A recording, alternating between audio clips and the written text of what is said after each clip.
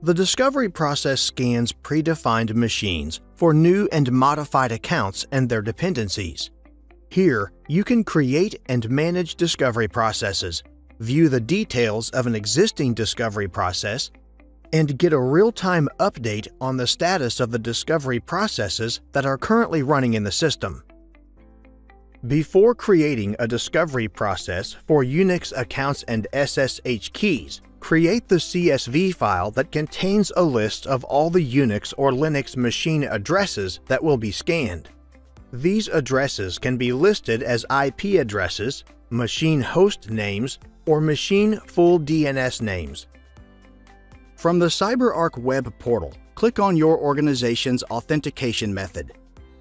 Log in as a user with permissions to define onboarding rules and run a discovery scan. In the Accounts View page, click Pending and Discovery. You will be promoted to the Pending Accounts list, where you can review discovered accounts and determine which accounts should be onboarded into the vault, where they can be managed automatically and securely. To create a new discovery process, click Discovery Management.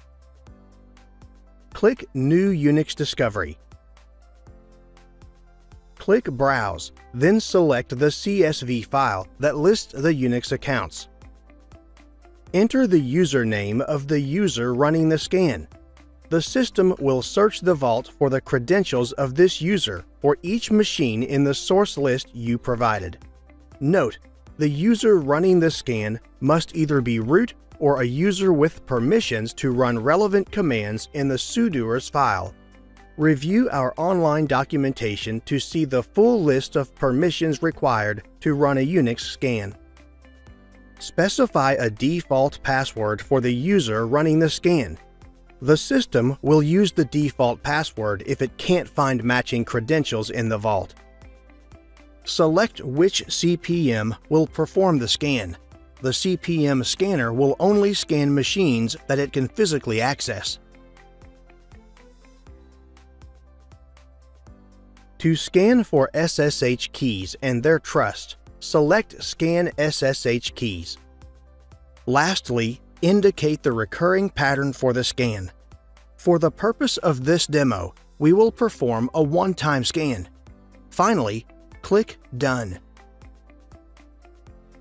A success notification displays. The state of the scan is presented here. When a discovery scan is not completed successfully, an error log is created that contains the errors that occurred during the scan. Click Open Discovery Log to review the errors.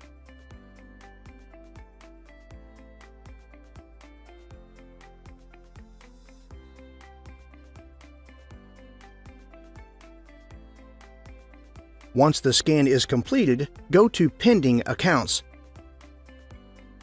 Now the list contains 330 pending accounts.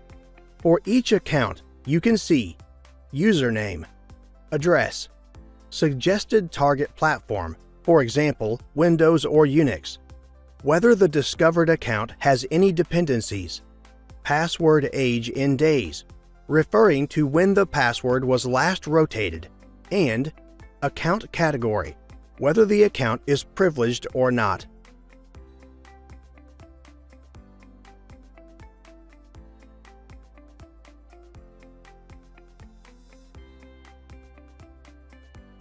Use the filters in the left pane to filter the accounts in the grid. You can filter pending accounts based on specific filters, like system type, our accounts type, or by using keywords.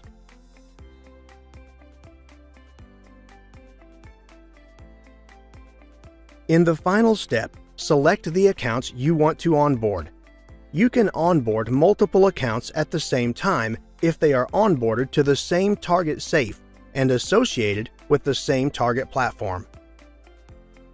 Select the safe where the account will be stored when it is onboarded to the vault, and select the platform that will be associated with the onboarded account.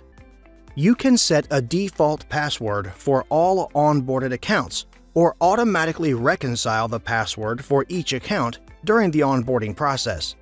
The option to automatically reconcile the password for onboarded accounts is only available for platforms that are configured for account reconciliation. Finally, click Onboard.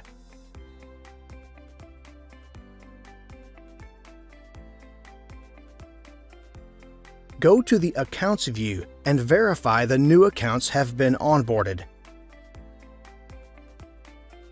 Discovered accounts filtered by onboarding rules were automatically onboarded, and their password was already reconciled by the password manager. Manually onboarded accounts from the pending list appear here as well. All of these onboarded accounts are now managed by CyberArk. For more information, check out our online resources.